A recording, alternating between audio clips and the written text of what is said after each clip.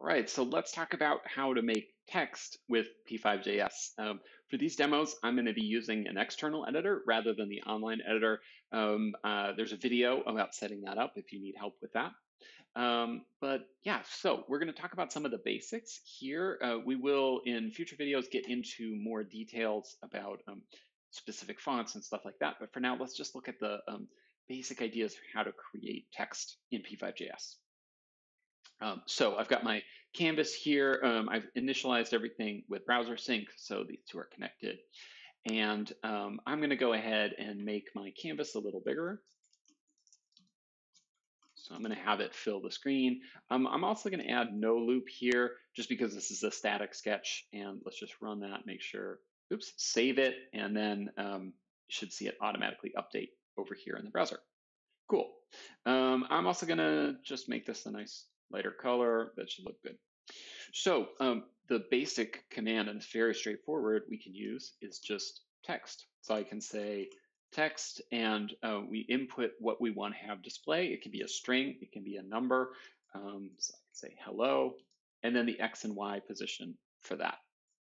So if I save that, we should then see text. Now it's very small. You can see it up in the corner, and it's in the default font. So right away, it's like, no, we're going to want to change some of that stuff.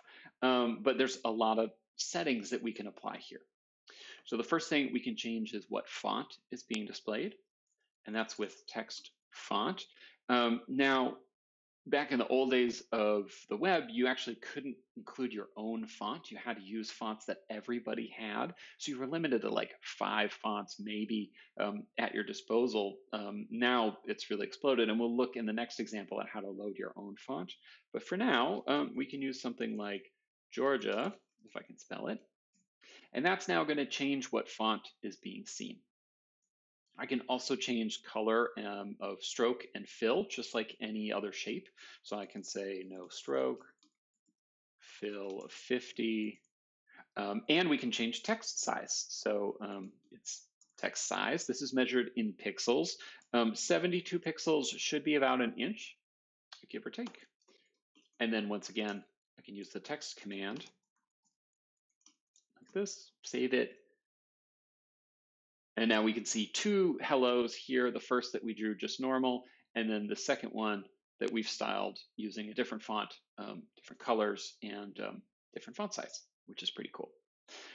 Next, we can also do text alignment. So right now it's drawing from this corner down here, but we can also say text align center. This is going to be the horizontal position. And then optionally, you can add a second value here, which will be the vertical alignment. So if I do center and center, I can now do text hello at width divided by 2, height divided by 2, and it'll be in the center.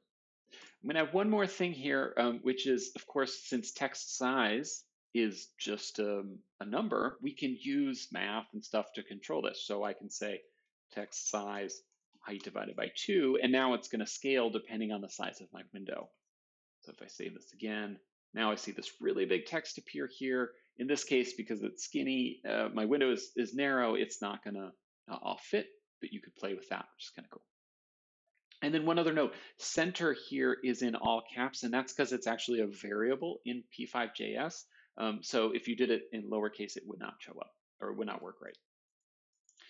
So, okay, this is pretty simple stuff. Let's try a couple more kind of fun things here. Oh, another thing to note, you'll see that, actually before we do the next thing, you'll see that the font here and here is the same. And this is like any drawing command. Once you state it, it continues until you tell it otherwise. So my font is now going to be Georgia unless I specifically change it. So if I say text font, something else here, now that's the font that's going to show up. Okay, so since everything here is numbers and it's just like any other drawing commands, we can actually do some pretty fun stuff even just with these basic text commands. So I'm going to use another local font here. I'm going to set my text size to be a little smaller. I'm going to align it to right and bottom. Bottom will be the very bottom of the text. So letters that hang down below, it will be down there. The line here is called baseline. And we'll talk about some more typographic terms as we go. Okay, so we can do this in a for loop, which will be pretty fun. So I want to do a whole bunch of steps and use a for loop to draw a bunch of text. So I'm going to make my number of steps equal to width divided by 5, which I think looks about right. And oh, another thing you'll notice here, if you saw just now as I was typing this, one of the things the external editors allow you to do is auto completion. So it's automatically seeing there's a variable called num steps, and if I hit tab, it automatically completes that, which is great. And then I can define some colors. You know what? I'm just going to paste this in here so you can see instead of you watching me type. So I can use lerp color here to change the color of the text. I can create an X and a Y position using map to go across the screen. I can even create a dynamic angle, which will be pretty fun. So that'll be between 0 and 2 pi. And then I can use push, oops, translate. My fingers aren't warmed up today. Rotate. All of this applies just like normal. And then I can say text hello 0, 0, since we used translate, and pop. And now when I run this, you can see this big swirl of text across the screen. It's a little hard to see maybe, but it says hello a whole bunch of times. It's twisting and changing colors. So you could imagine this bouncing around and creating trails or all kinds of really cool stuff.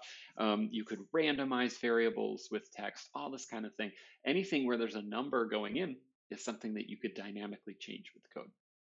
So this is a basic introduction to the text commands. We're going to look at how to load fonts next, but hopefully this gives you a picture kind of the basics of how you would do this.